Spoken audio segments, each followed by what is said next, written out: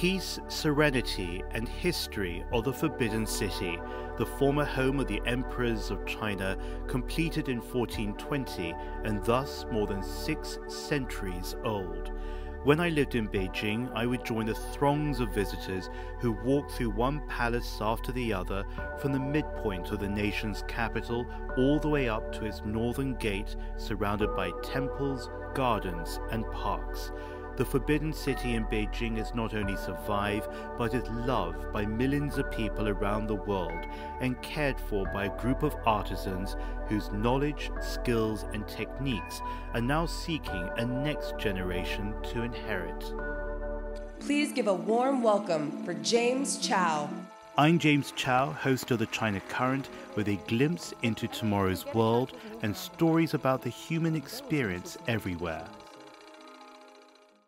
Finding apprentices to learn the skills perfected by centuries of artisans is not as easy as one thinks.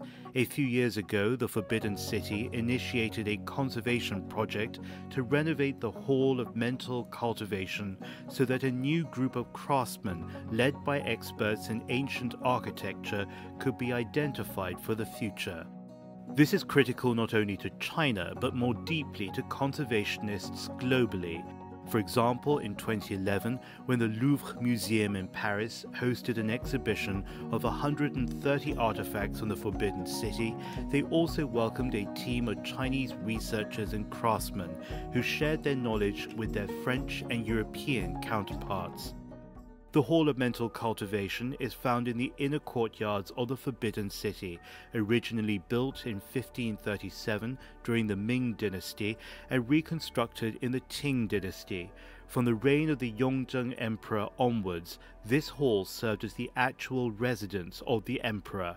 So a lot is at stake. During the construction and maintenance of the Forbidden City's ancient buildings, there are complex and intricate construction techniques involved.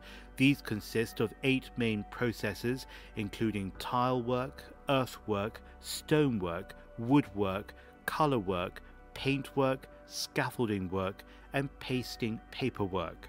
These techniques, with their rich connotations and refined skill sets, are not only key to preserving the original appearance of the Forbidden City, but also have a direct impact on the development of ancient construction techniques.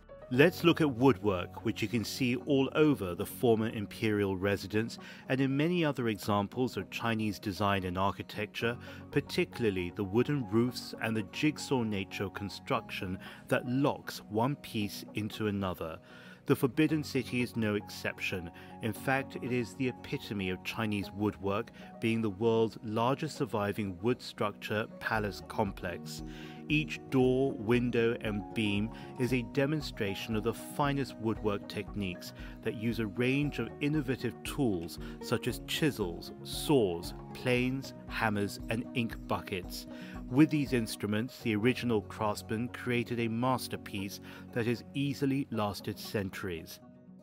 Oiling is another technique used in the Forbidden City to protect the woodwork, employing not only the precious properties of oil, but also ash and hemp to create an underlayer on the surface of the woodwork, and then adding oil to the underlayer to form the vermilion color that can be seen everywhere. I love the way this color stains the walls of the palace complex and brings to life the people, stories, and emotions of 6 centuries of Chinese history. After nearly 2 years of selection, training, and assessment, 20 out of the 100 craftsmen were chosen by the Forbidden City Museum to restore the Hall of Mental Cultivation. And so, the story of one of the world's great monuments to civilization continues once again. I'm James Chau, host of the China Current, bringing you on a journey of emotions.